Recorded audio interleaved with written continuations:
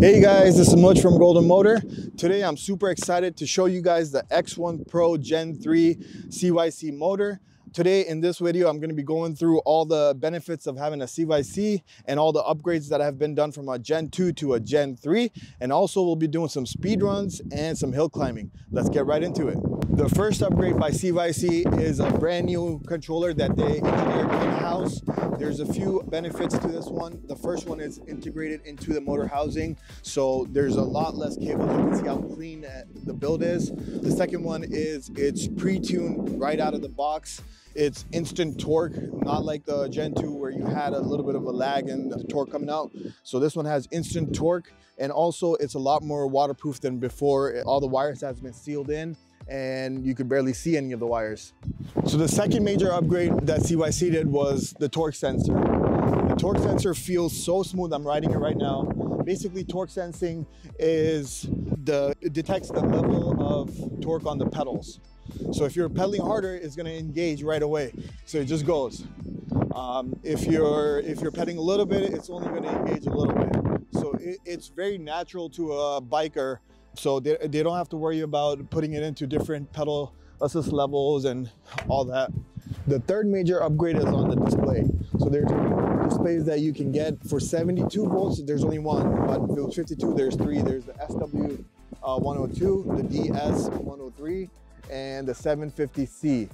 The best thing about it now is it's integrated with the controller, and a lot of the settings, like the basic settings, you can change on the display. The fourth major upgrade that CYC did was on the motor. So in Gen 2, there were a lot of issues with the magnets demagnetizing because of heating issues, but now that's not a concern because the magnets are much more beefier and they can handle the temperature. Another thing on the motor that they upgraded was it's much more plug and play and easier to install. You just slide the motor in and put the torque sensor on the other side and you're good to go. So the fifth major upgrade that CYC did was on the cranks. The ISI spline, in Gen 2 they had the square tapered spline, and an upgrade to an ISI spline is amazing because it's much more robust and it lasts a lot longer. Okay, so the first step is to remove your pedals, and then you remove your cranks, and then after that you remove your bottom bracket. But in this bike, we've already done those 3 steps. If you need help with that step, I'm gonna put the video on the top so you can refer to that video. So the first step is to insert the motor in the bottom bracket.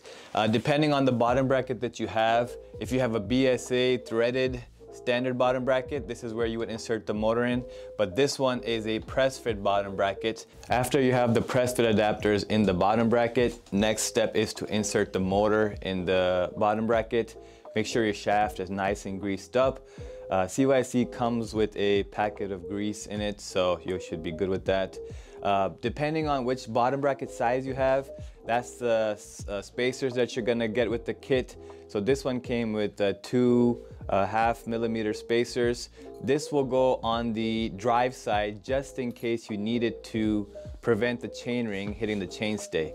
We drive fitted this motor, and this one needed the 2 half millimeter spacers, so we put that in, and the 5 millimeter spacer is going to go on the non-drive side. After you have the motor in the bottom bracket, turn it up and see, make sure you have the good ground clearance. Some full suspension bikes have a ISCG mount, which this bike also has, but it is not hitting it, so it's going all the way up, which is really good. The good thing about the CYC, it has 2 controller mounting positions, so all you have to do is unscrew the 2 bolts on the other side and lower the controller position, and then it will fit most ISCG mounts. Okay, now time to work on the non-drive side. So use this mounting bracket that came with the kit and the 2 bolts. Use a 3 millimeter hex and tighten it in. After you have the mounting bracket in, now is the time to insert the 5 millimeter spacer, since this is a BB92, and the non-drive side bottom bracket cup, and then engage it in the thread.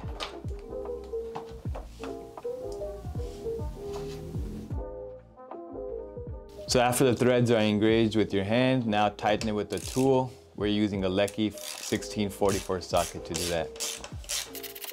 And your motor and controller should tuck in nicely.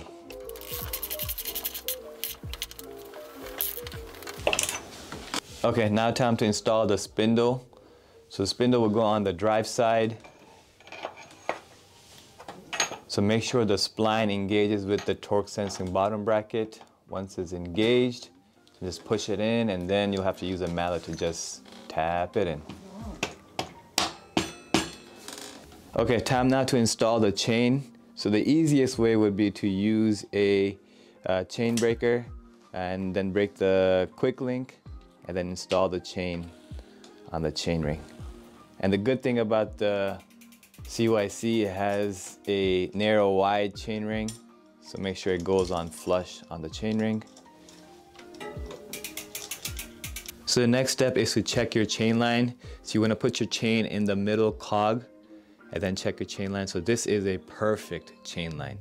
So this is where the spacers, the extra spacers that come with the kit, just in case you want to adjust your chain line, or if your chain ring is hitting the chainstay, use those spacers accordingly. Okay, next step is to install the lock ring. So this tightens the spindle to the bottom bracket and also on the threads.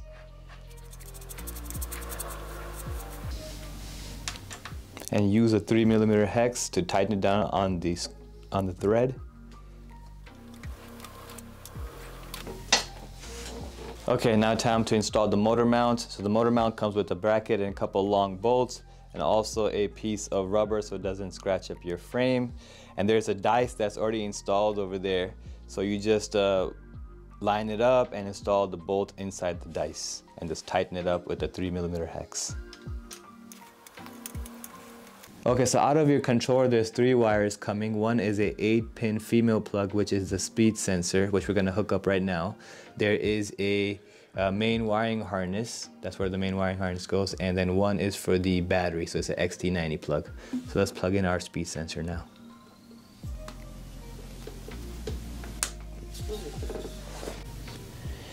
After you have the speed sensor plugged in, now it's time to put the speed sensor on the chainstay. Use the 2 zip ties that came with the kit and attach it to the chainstay. Okay, now time to install the magnet onto the spokes. After you tighten it, then line it up with the speed sensor and then tighten it with the flathead screwdriver. So you want the magnet to be as close to the sensor as possible without touching it.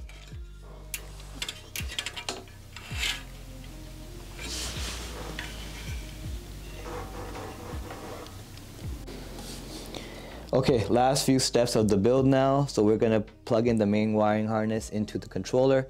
There's 2 plugs that are coming out of the wiring harness. One is for the throttle, the yellow one, and the green one is for the display. There's also an option to get a wiring harness that has 4 plugs coming out of it, and the 2 extra will be for the brakes. Time now to install the throttle. So you have an option to install a thumb throttle, a half twist throttle, and a full twist throttle. We're gonna be installing a thumb throttle on here. And then just use a 3mm hex to tighten it up. Okay, now time to install the display. So if you're running the X1 Pro on a 72-volt system, then you will be installing a 750C.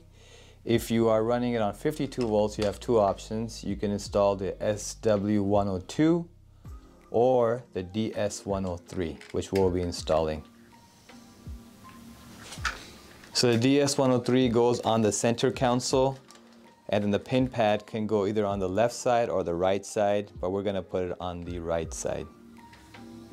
And then just use a 2.5mm hex to tighten all the bolts.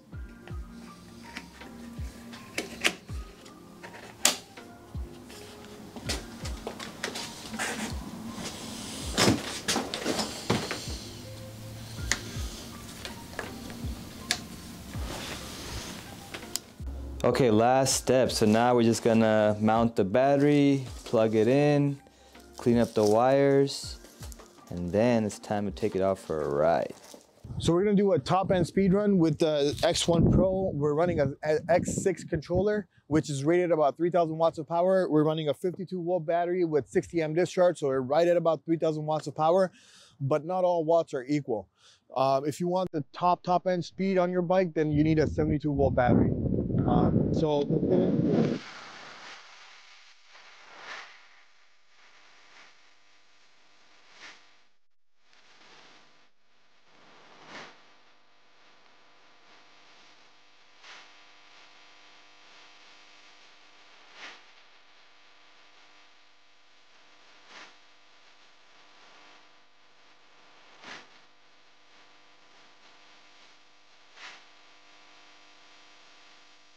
All right, guys, so now we're gonna get into a hill climbing test. That's a pretty steep hill behind me. I don't know what grade it is, but I definitely know that it's broken some chains before. And the ground is super mushy, so that makes it even harder to straight line motor. And let's see how this thing performs.